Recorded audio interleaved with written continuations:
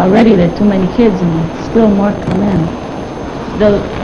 Well, like the library, it doesn't have so many books like it should. Schools I've been before had a lot more books than this one. I can't get any help at home because my mother talks Spanish and I can't get any help there. It has to be from the school. And they don't give much there either. Well, the motivation is to make them see that there is something else to life than being out in the streets and joining teen gangs or getting into drug addiction, that there is a possibility that they may be able to find something better in life other than that. So we try to go along these lines, educate them, orientate them here to Spanish Academy so that they could feel more motivated for finishing their school.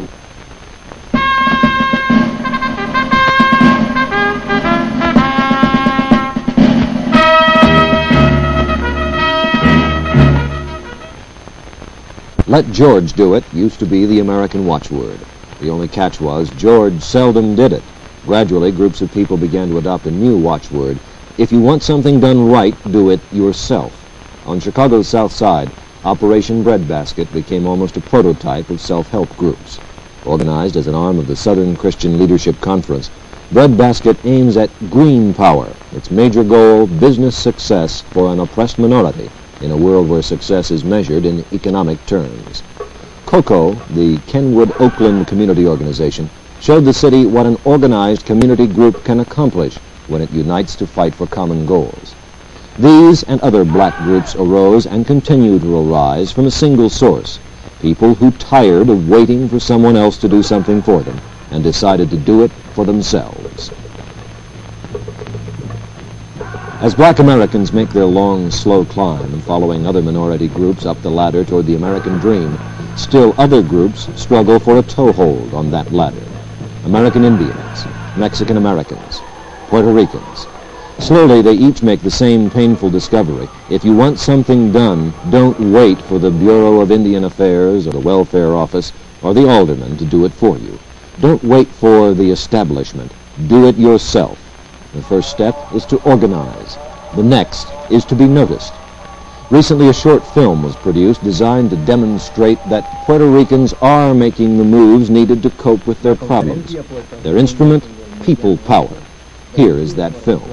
Nosotros los puertorriqueños nos vemos determinados a desarrollar una mejor comunidad para el bienestar de nuestros hijos. The promotion and development of programs that will bring about positive changes in the private and public agencies is the primary concern of the Puerto Rican Conference.